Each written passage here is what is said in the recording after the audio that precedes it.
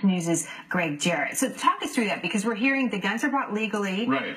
We're not so clear about the ownership of the long guns originally, right. but we're also hearing that California has extremely strict gun laws. So tell us a little bit about how this all comes together. The guns that were used were semi-automatic rifles, which are perfectly legal in the state of California. In other words, every time you press the trigger, it fires one round.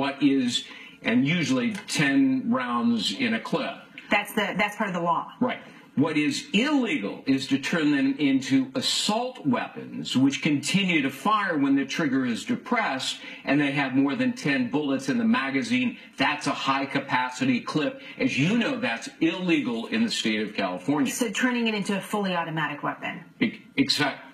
An assault rifle is what they generally call it, but yes, fully automatic weapon. Here's the thing.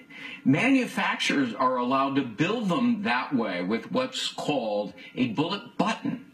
That is to say, you take the tip of a button, you press a button, and it turns your semi-automatic legal weapon into an illegal assault weapon. And apparently, that's what happened here, except it failed when the killers tried to do it. So you're saying they had to alter the weapons. That's right. In a way that would make them illegal? That's right. So that's something else to watch. Talk to us a little bit about the weapons that they had. We're talking about the sales of those weapons.